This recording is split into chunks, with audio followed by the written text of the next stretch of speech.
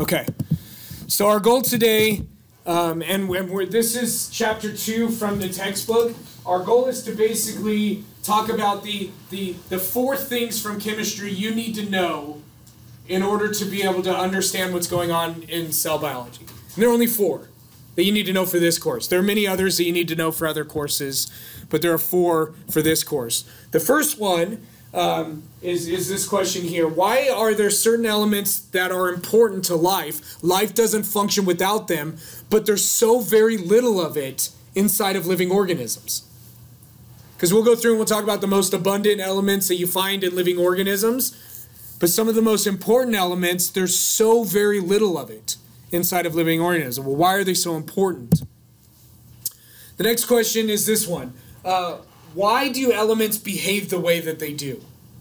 How do we predict what they're going to do? And what type of chemistry do they actually participate in? The third one is, why is water essential to life? And it's really specifically, why is liquid water necessary for life?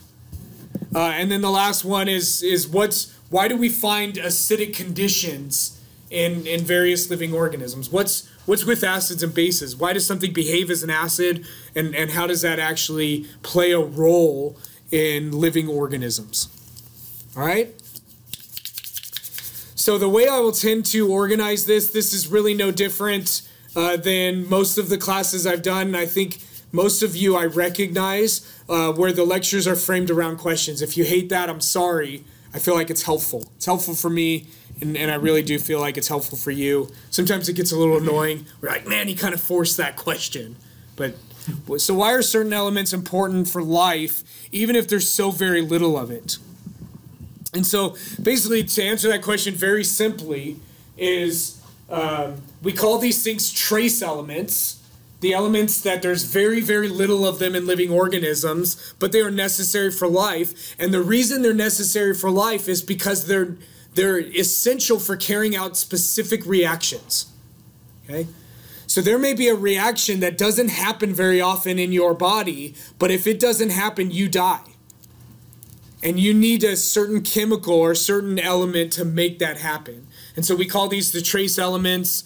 And so we'll talk about what those are in just a minute. But some of them are involved in regulating metabolism, which basically means regulating all of the chemical reactions that take place in your body.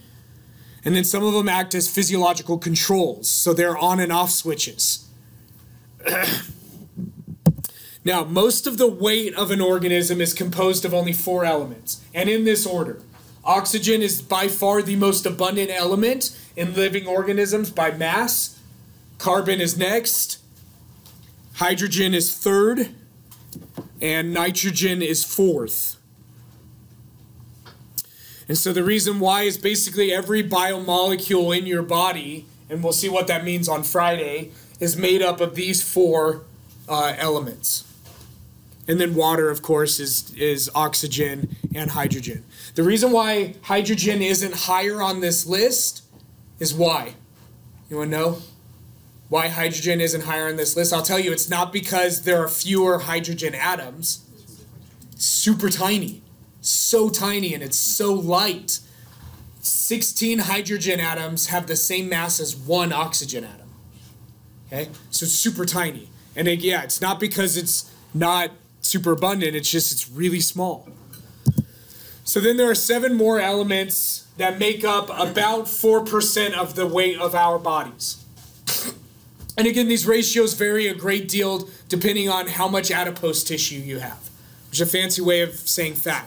The more fat you have, the more water you have. And so then oxygen and hydrogen make up a larger percentage than if your percent body fat is lower. So in this order, so after these 4, in this order, the 7 next most abundant are phosphorus, and it actually probably is not in this order. I grouped it because of their function. So part of biomolecules, maybe it is in this order. We'll see that there's a chart in a minute. So phosphorus and sulfur function in a lot of biomolecules. Again, we'll see this on Friday when we talk about biomolecules. Calcium, potassium, and sodium, and to a lesser extent chlorine and magnesium, regulate a lot of physiological processes. Those of you that have taken a physiology or an anatomy class before and have talked about action potential, where you get cells will actually communicate, a lot of that is governed by these other elements. Yeah, so it's not in that order because potassium is actually above sulfur. So it's grouped based on their function.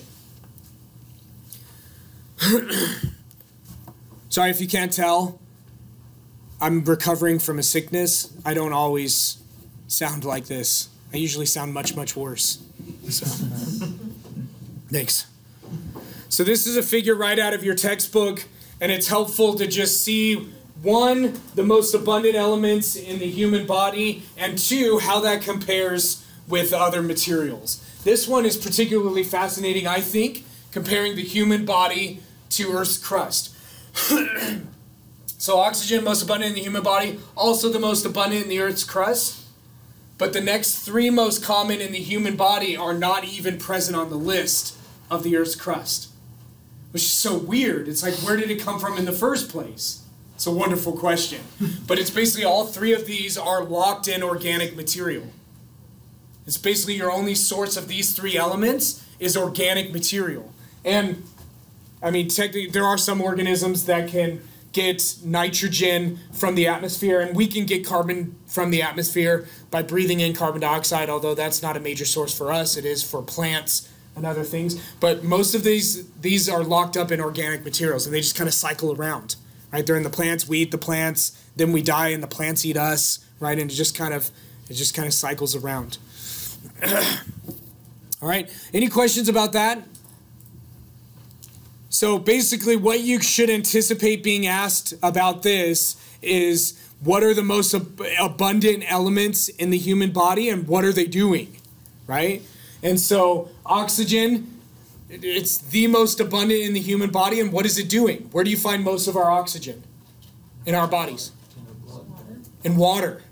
Okay, our body is about anywhere from 60 to 75% water by mass, again, depending on how much fat you have built up. The more fat you have, the more water you have. That's why camels have those massive fatty humps, right? And then, have you ever seen a camel after it's gone like a week without drinking water? And it started hydrolyzing that fat, its hump is all saggy. It's pulling, anyways. Sorry, this is a different course. Yeah, most of this is in water, but a lot of this is also in the biomolecules that make up the living organism. Carbon. Okay, carbon's second most abundant. What's it doing? You'll see this more on Friday, but it's the backbone of every single biomolecule. If it's a protein, it's got a carbon backbone. If it's a sugar, it's got a carbon backbone. If it's a nucleic acid or some kind of an oil, it's got a carbon backbone. Okay? Tons of carbon. Hydrogen, where's most of the hydrogen? In water and in other biomolecules. And then in nitrogen, it's almost extensively or exclusively in the other biomolecules. All right? Calcium, where's calcium? Not one of the four most abundant, but where do we find a lot of calcium? In bone, okay, in teeth, and then stored up in muscle cells, but we'll talk more about that later.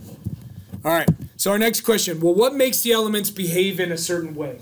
What makes it so nice what makes carbon such a great element to make up the backbone of all these different types of biomolecules?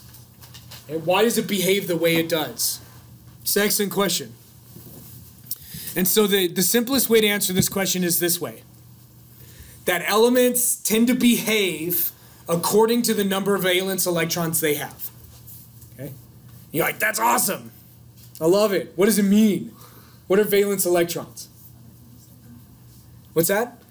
The outermost. The electrons in the highest energy level. You can call them the outermost electrons or the electrons in the highest energy level, but that tends to determine how an element is going to behave. Because what does every element want? It wants stability, and where they are most stable is when they have a filled outermost shell. Okay, so every atom's going to behave in such a way to make that happen. And for carbon to make that happen, it has to share electrons with 4 different atoms. Or it could do less than 4, but then have to share multiple sets of electrons. And so now you've got carbon. In order for it to get what it wants, it has to make a bunch of bonds. Why does that make it a great thing to make a backbone out of? Yeah, because it's basically attaching to 4 different things. You can put so much on it. It's wonderful. So most accessible, yeah, so they are the most accessible, the easiest to separate from the nucleus. They are the outermost, that makes sense. Highest energy level. The more valence electrons an atom has in its neutral state, the harder it is to pull an electron away. Okay? So if we're looking over here, the nice thing about the periodic table is it's organized for you to predict how an element is going to behave. Okay? So everything in this column right here has 1 valence electron. Everything in this column here has how many? 2, and then we skip all the way over here because these are all weird and strange. Don't do what we expect them to do. But you can build jewelry out of them, and it's just fun. Everything here has how many? 3, 4, 5, 6, 7, and 8. Okay? So the further you get to the right, the more valence electrons they have, the harder it is to pull one away. So when you only have 1, every atom wants a fully filled outer shell. Well, it's only got 1. To fill it, it needs 7 more. But this is really easy to pull away. If you pull one away from it, guess what? You drop down to the next lower energy level and it's full. This thing got what it wanted, and something else got what it wanted. It had an electron it wanted to give away, and something had an electron it wanted to take. Right? It's like your kitten after it grows up. It's like the kitten, it's adorable and it's cute, but then it becomes a cat. And you don't want it.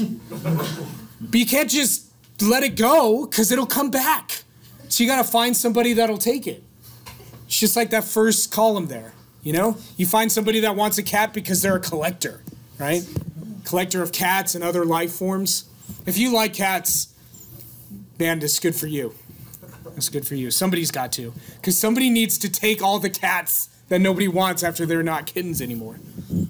All right, so this I already mentioned, but we'll put it up here just to remind you. Atoms are the most stable, and that's what they want when their outer shell is full, when they have 8 valence electrons. Check this out. So this column, how many valence electrons do the elements in here have? 8. That's what every atom wants. So what do you think these are going to do chemically? Not much. Nothing. Because what atoms do is behave chemically to get what they want. These already have what they want. And we talk about them like they're people. People don't know what they want. Right? You think you know what you want. Atoms know what they want, and they'll make it happen. Make it happen. All right. So here's a diagram out of the text, and it shows you the valence electrons. And so the valence, electrons, are the electrons in the highest energy level, so it's going to be on this outer ring. And so if we just focus on aluminum, how many electrons are in this outer ring? 3. Okay? But then we look over at aluminum and we're like, okay, if it's 3, it better be in this column here. Looky there. There it is. Okay? So it has 3. How many does it want? 8. So it either needs to gain 5 or it needs to find something to take those 3. And unlike cats, where it'd be super easy to find yourself 5 new cats, for elements, it's actually easier for them to get somebody to take those 3 electrons than it is to get 5. Because electrons, they're not just floating around in the ether waiting to be grabbed. They're whirling around other atomic nuclei. Okay? Does that make sense? Why do elements behave the way that they do? Valence electrons. Because what do they want? Or how many valence electrons do they want? 8. They want 8. If they don't have 8, they need to figure out a way to get 8. And it's either, for aluminum, it's lose 3, and then it'll have 8 in this next lower energy level, or it's gain 5 and get to here. Okay? And for aluminum, it's easier for it to lose 3. And we'll talk about what that means when we get into specifics. Okay? But again, right now we're just, what chemistry do you need to know to be able to deal with what we're going to do in cell biology? Next question. Why is water essential to life? And this slide is probably my least favorite slide from this entire semester. You're like, that says a lot because you've already put some slides up there that were awful. The reason why this is because it's basically just a list of the wonderful things of water. And it's not that I don't like water. I love water. but I don't like having a slide where it's just a list of information, but I couldn't really think of a better way to do this. Okay, so here we go. Characteristic 1. Oh, this is just kind of a general statement too. What makes water behave the way that it does is because water is polar. And so what that means is that water's got a negative end and a positive end. A negative pole and a positive pole. And so what that means is that one water molecule can interact with a second when the positive pole of the second interacts with the negative pole of the other. And you call that a hydrogen bond. Okay? And so water makes and breaks hydrogen bonds all the time. Every polar molecule makes and breaks hydrogen bonds all the time. But water does that. You're like, wow, that's awesome. I don't know why that's so good, but that's cool. Hydrogen bonds, just in context, are one of the 4 bonds essential to life. And so these are the 4 bonds. Ionic bonds, what are these? A bond between typically a metal and a non-metal. Probably better to define it as a bond between a cation and an anion. But anyways, between a metal and a non-metal, we'll take that. Okay? So an ionic bond. What about a covalent bond? Between 2 nonmetals, typically, again, that's not always. Sometimes you can get metals involved in this. Here, they transfer the electrons. So aluminum, it found somebody to take its 3 cats. Okay? Now aluminum is attracted to things with lots of cats. Why? I don't know. It's like it just got rid of it, but now it's attracted. See this whole cat analogy, it broke down. Nobody's attracted to people with lots of cats. Right? That was harsh. I didn't mean to, wow. I didn't mean to say that. If you have a lot of cats, I'm sorry. Cats are fine. All right, so covalent, they haven't transferred electrons, they're sharing electrons. Okay, so in covalent bonds, they are sharing electrons. This is what carbon has to do to get to 8 valence electrons. Because carbon's sitting right here. So how many valence electrons does carbon have? 4. What's easier, to gain 4 or to lose 4? You're like, yes. Right? And the answer is really neither. It's very difficult for carbon to lose 4. It's very difficult for carbon to gain 4. Okay? So it doesn't do either. What it does is it finds partners to share electrons with. Okay? And so that's what carbon will do. Can't really find anybody to take its 4 cats. Can't find anybody to give it 4 cats, so it just shares 8 cats. Right? Now, this analogy is getting worse. I love it. Then hydrogen bonds, we just mentioned those. It's where you've got a polar region of the molecule and a positive pole of one molecule attracted to a negative pole of another. Okay? Hydrogen bonds. And then van der Waals forces. These are very, very weak forces, but sometimes you could just have a lot of them. Have you ever seen a lizard on the side of a house or on a fence? If you haven't seen that, you should go somewhere and see it because it's pretty awesome. Or a lizard upside down on the ceiling. It's stuck to the wall or the ceiling entirely with these forces that are super weak, but when you have hundreds of millions of them, now it's good. Right? It's like toddlers. An individual toddler's not going to beat you in an arm wrestling match. But if 100 million of them smother you, you're in big trouble. Gosh, what would 100 million toddlers look like? It'd be scary. So there are 2 things that I am deathly afraid of. One of them is rational, one of them is irrational. My irrational fear is mice. I have an irrational fear of mice. And really, when I am afraid, I get angry. So it's not like I'm going to run away from it, I just get mad. Like, I don't know why, it's an irrational fear. My other thing I'm deathly afraid of are toddlers, and that is a rational fear. Because you have no idea what's going on inside their head. Right? Teenagers, very predictable. They just want a sandwich. Right? So you can handle a teenager, like feed it and they're fine. Toddlers, they have no idea what they want. Sorry, I've got several toddlers at home, but in small pockets, they're manageable. They want me to like help out in the toddler class at church. I can't do it. I told them I have a rational, reasonable fear of toddlers. Can't do it. Because I told them when I get scared, I get angry. It's not a good combination. Anyways, so van der Waals forces, I didn't even tell you what these are. I just got distracted by this stuff that doesn't even matter. So van der Waals forces are when the electrons of one atom are attracted to the nucleus of another. So the nucleus of an atom is positively charged. The electrons are negatively charged, right? And that's what keeps the atom together. The negatively charged electrons are attracted to the positively charged nucleus, and the electrons stay there. But if the atoms get close enough, the electrons of one atom actually become attracted to the nucleus of another atom. That's what van der Waals forces are. And so they're very weak forces. But again, when you have a lot of them, they can stick a gecko to a wall or to a ceiling. I mean, they can stick more things than a gecko. But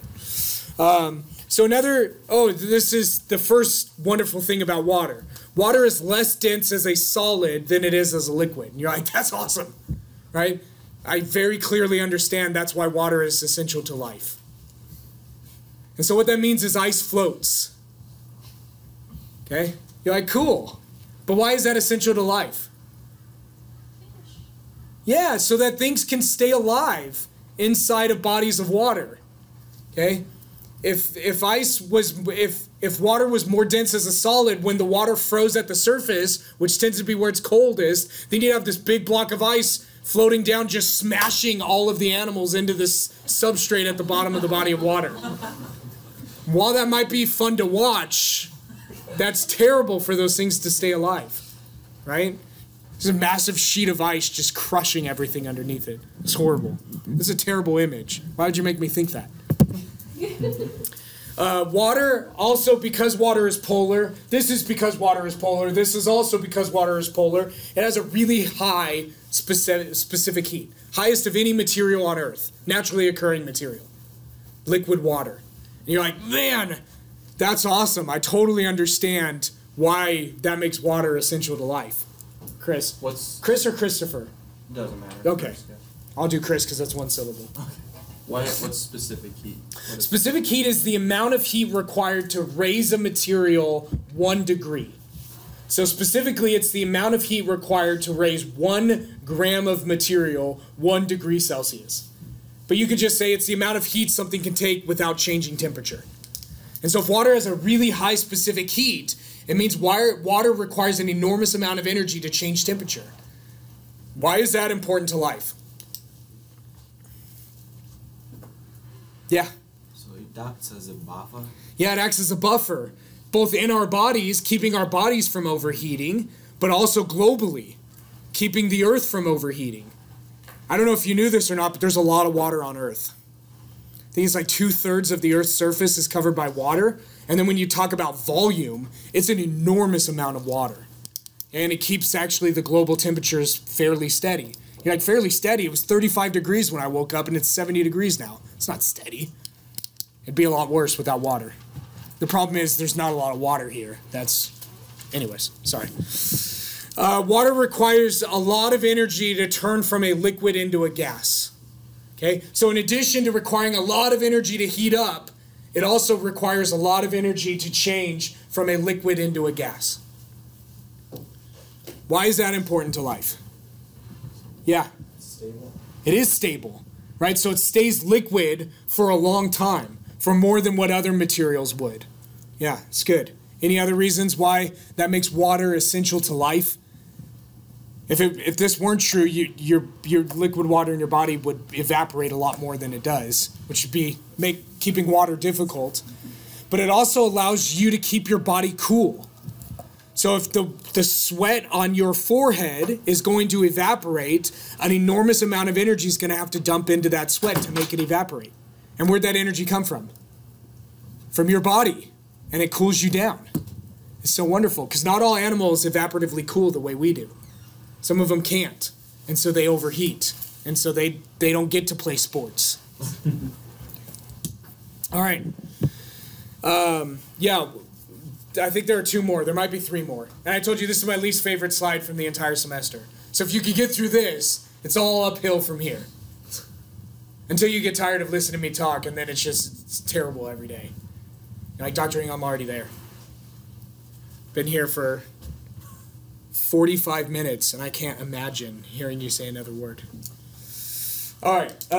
Water molecules exposed to air, there's an entire region where they can't make hydrogen bonds, right? Instead of being completely surrounded by water molecules. Water at the surface, they're not completely surrounded by water molecules, right? They've got air on one side and water on the other. And so what that means is the total amount of hydrogen bonds that they have to make is now occurring in a smaller space. And so what it means is they make a really, really strong bond at the water surface, which allows some things to walk along that water surface, like Peter, until he got scared, right? Jesus. Do you see the Jesus Christ lizard? It's actually called a basilisk, but one of its common names is the Jesus Christ lizard because it runs along the water surface. If it gets its legs really boogieing fast enough, it'll stay, because of that surface tension, above the water. And it'll run away from a predator.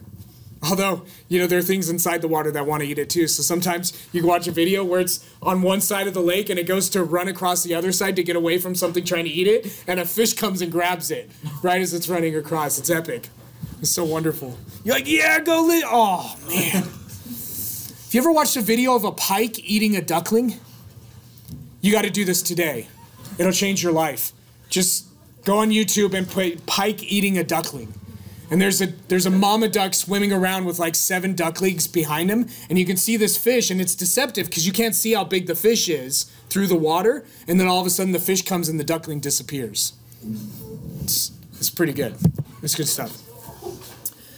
Oh gosh, there were 2 more after this. So water molecules interact very poorly with non-polar molecules. And this one, it told you why this one was important, because this one's not as apparent as some of the others. So what this does is it actually induces membranes to form.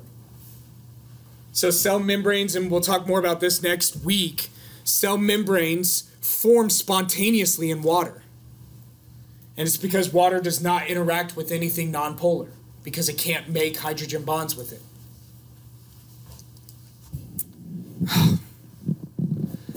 And then the last thing that water being polar does to make water essential to life is it can separate atoms that are bound together with ionic bonds. So it can dissolve ionic bonds. It can dissolve salts. Why is that? Why is that important to life?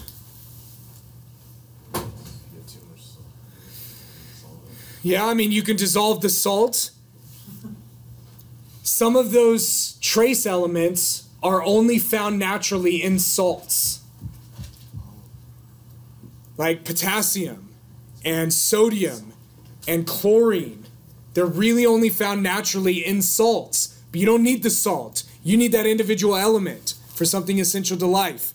And water dissolves them, which is perfect because your body has a ton of water inside of it. So you lick that salt lick, right, because it's delicious, but as you're doing it, you're like, man, I'm just getting materials that are essential to life.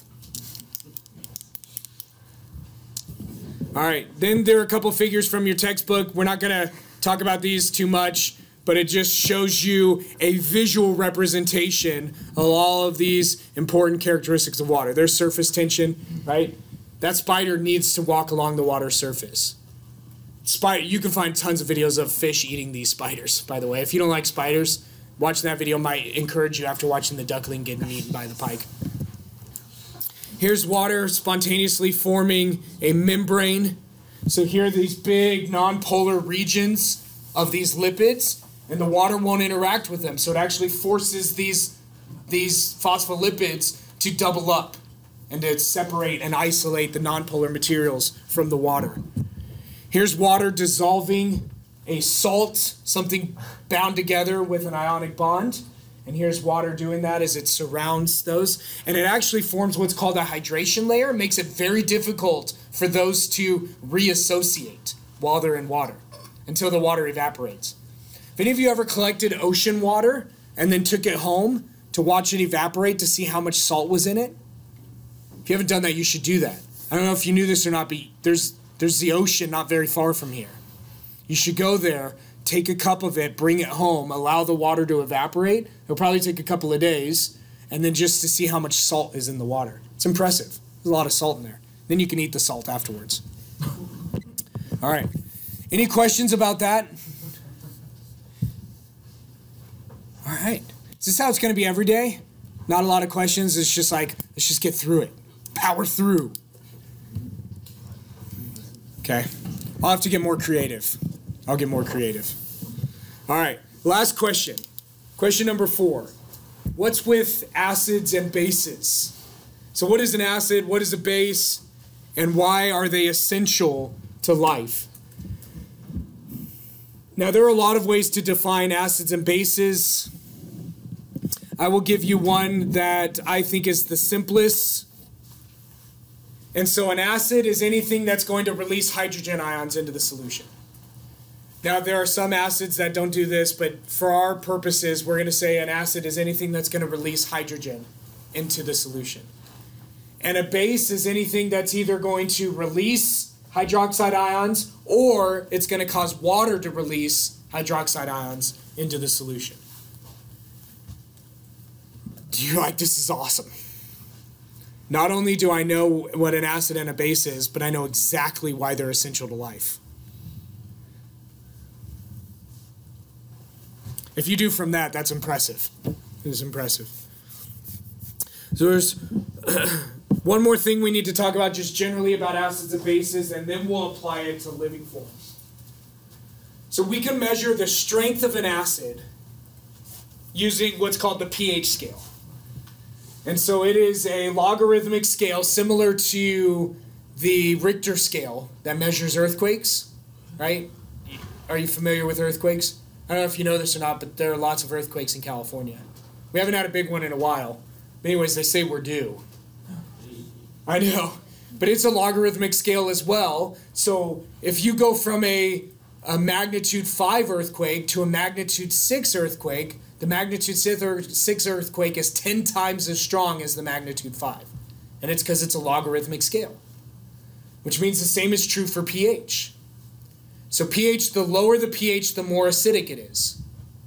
And if you have a pH of 0 versus a pH of 1, the pH of 0 is 10 times as acidic as something with a pH of 1. Okay? Make sense?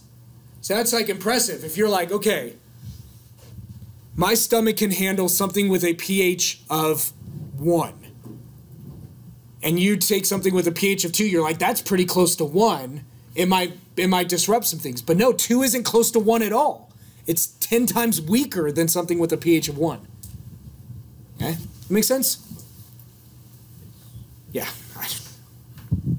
This is why it matters. And this is what makes it important to living forms. Is we interact with things that are acidic and basic all the time. Both of which are very dangerous. Something that's acidic is dangerous. Something that's basic is dangerous. And so we have buffer systems in our bodies that are made up of weak acids and weak bases that will buffer against this. And so if you swallow something that's acidic, you have a buffer system in your stomach that will take on those hydrogen ions being released by that really acidic material. And it'll shift over to account for and to take on those extra hydrogen ions. So like if you drank battery acid, like why am I going to drink battery acid? I don't know. But if you drank something that's not quite as acidic but still pretty acidic, like lemon juice, you made yourself some ceviche, right? Cooking the fish in lemon juice. Okay, well you consume all of that acid, the stomach, your buffer system in your stomach fluid will actually take on those extra hydrogen ions and it'll buffer against that.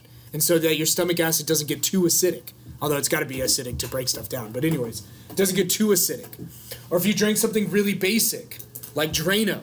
Like, why would I drink Drano? I don't know. Something not as basic. I don't even know. I mean, milk is basic, but it's not very basic at all. Here, let's just look at this. Rather than just trying to come up with hair remover, oven cleaner, sodium hydroxide.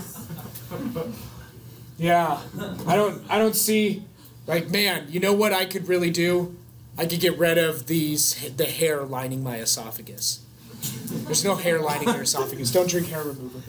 Milk of magnesia, that's pretty good when you're getting that heartburn, right? You take that milk of magnesia. But if you just drank it because it's delicious and you love the taste, ooh, what's this? A Pepto-Bismol. That's another good one. Pepto-Bismol is pretty basic. And it is delicious, right? Like, I don't know what it is about Pepto-Bismol because the color is just awful, but I can't stop drinking it. the buffer system in your stomach, it'll take on all those extra hydroxide ions that are showing up from something, a base being there, and will actually shift it around to buffer against that with having a weak acid and a weak base. And here's basically how it works. So we've got this buffer system that will keep the pH roughly in the middle.